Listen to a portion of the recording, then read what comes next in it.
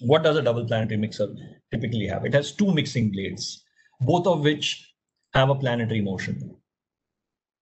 So the mixer bowl here can be designed for vacuum condition, can be designed for heating or cooling operation. And these mixers are capable of handling high viscosities. Viscosities to the tune of 5 million centipoise can be handled in a double planetary mixer. You can handle even higher viscosities by changing the shape of the mixing blade. So what you see in the picture is a rectangular beater. There are other kinds of beaters available. There is what is called as a helical blade.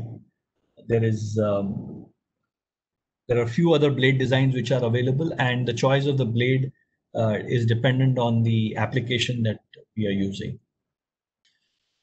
Talk about a double planetary mixer. We said, two planetary blades running in, having a planetary motion, as you can see here, capable of handling high viscosity applications here.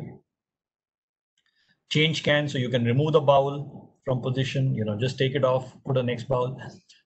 Extremely viscous material, so you need, a hydraulic ram to push the material out of the vessel after it is mixed.